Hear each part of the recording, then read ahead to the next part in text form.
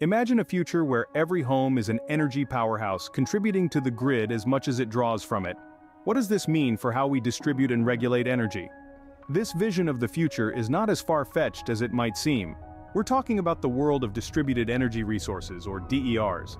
This isn't just jargon from an energy conference, but the new reality of how we power our lives. DERs are small-scale power sources that can operate independently or in conjunction with the main power grid. They include things like rooftop solar panels, local wind turbines, and even small hydroelectric generators. These resources are transforming the way we think about energy distribution. It's no longer just about massive power plants feeding into a grid that delivers energy to your home. Now your home or business can be a part of that production process. Your rooftop solar panels, for instance, can generate electricity not just for your own use but also to feed back into the grid. This shift is happening right now.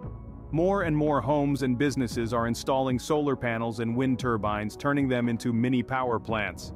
And this trend is only expected to grow. But it's not just about harnessing the power of the sun or the wind. DERs are also about storing that energy. Battery energy storage systems, or BESS, are crucial for making the most of these renewable resources. They store the energy produced during peak times, like sunny afternoons, so it can be used when it's needed, like at night or on cloudy days. This transformation in how we generate and distribute energy is exciting, but it's not without its challenges. The rapid expansion of DERs is disrupting traditional models of energy distribution and regulation. We're moving from a system that focused mainly on cost efficiency to one that has to balance investment, innovation, and integrating new technologies while still maintaining cost efficiency and grid stability. The integration of DERs into our electricity networks is a fascinating prospect, but it also raises a series of regulatory challenges. As we move forward, it's clear that the future of energy distribution will be a delicate balancing act. So what are these challenges that DERs bring to the table? Well, as we've touched on, distributed energy resources, or DERs, are changing the game for energy distribution. They're small, variable, and decentralized. They're popping up on rooftops, behind buildings, and in local communities. And they're not just solar panels and wind turbines, but also battery storage systems, electric vehicles, and even energy-efficient appliances. Now, this shift is exciting, but it doesn't come without its complexities.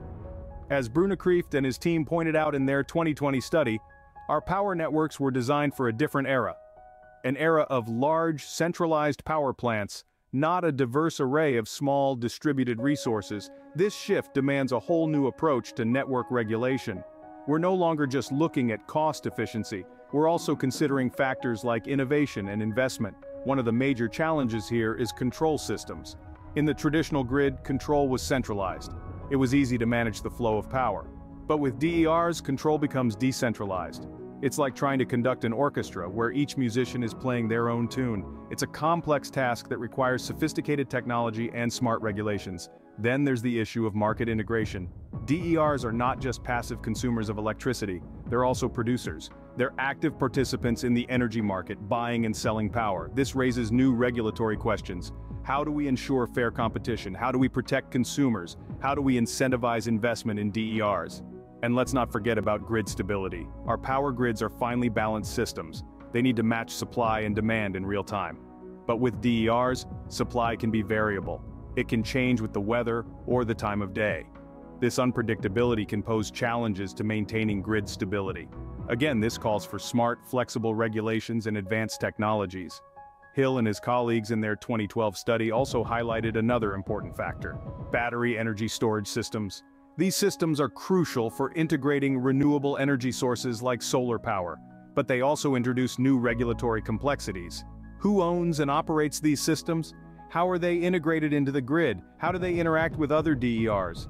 These are all questions that regulators need to answer. As we can see, the rise of DERs demands a paradigm shift in network regulation.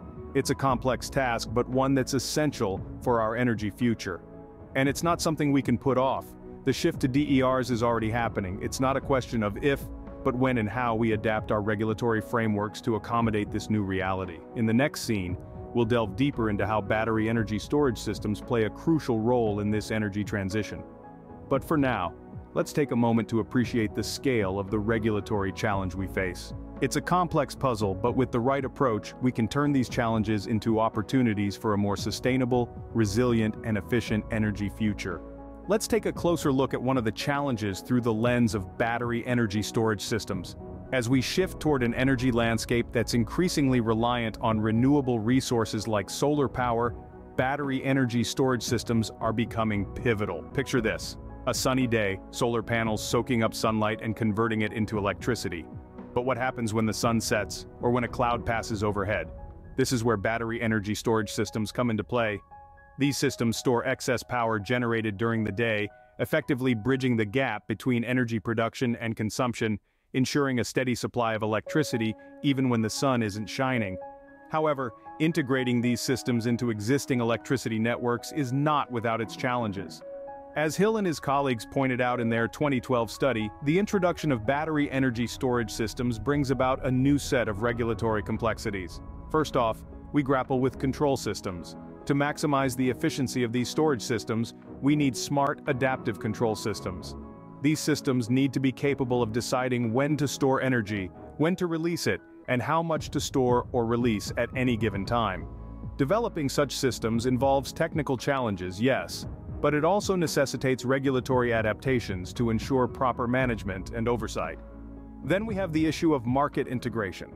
Battery energy storage systems are, in essence, both consumers and providers of electricity. They consume power when they store energy and provide power when they release it.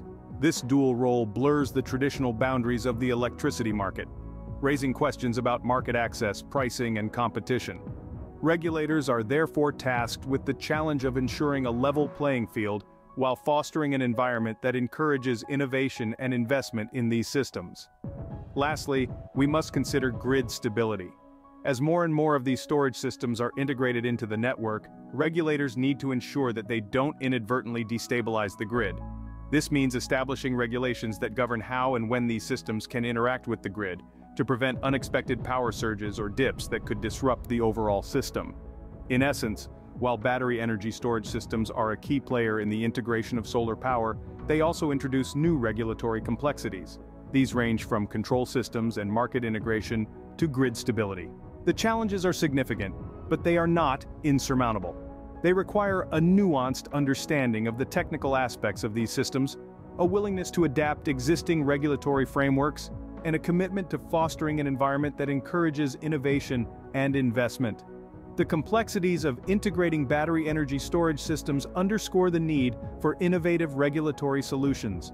As we step into a future powered increasingly by renewable energy, it's essential to navigate these complexities with care, to ensure that the promise of a sustainable tomorrow doesn't remain merely a dream. Because at the end of the day, our journey towards a sustainable future is not just about harnessing the power of the sun, wind, or water. It's also about how we manage and regulate these resources, and that's a challenge we're all in together. But who will lead the charge in adapting our systems and regulations to accommodate DERs? Enter the distribution system operators, or DSOs. These entities, often unseen yet undeniably vital, are the linchpins in our evolving energy landscape. As we increasingly integrate distributed energy resources, or DERs, into our power systems, the role of DSOs is expanding and evolving in unprecedented ways.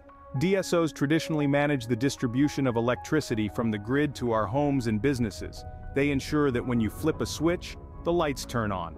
But with the rise of DERs, their role is becoming more complex and far-reaching. Now they're not only distributing power, but also managing a multitude of small, variable energy resources that feed into the grid. Imagine trying to orchestrate a symphony where every musician plays a different tune at their own pace. That's the challenge DSOs are facing today.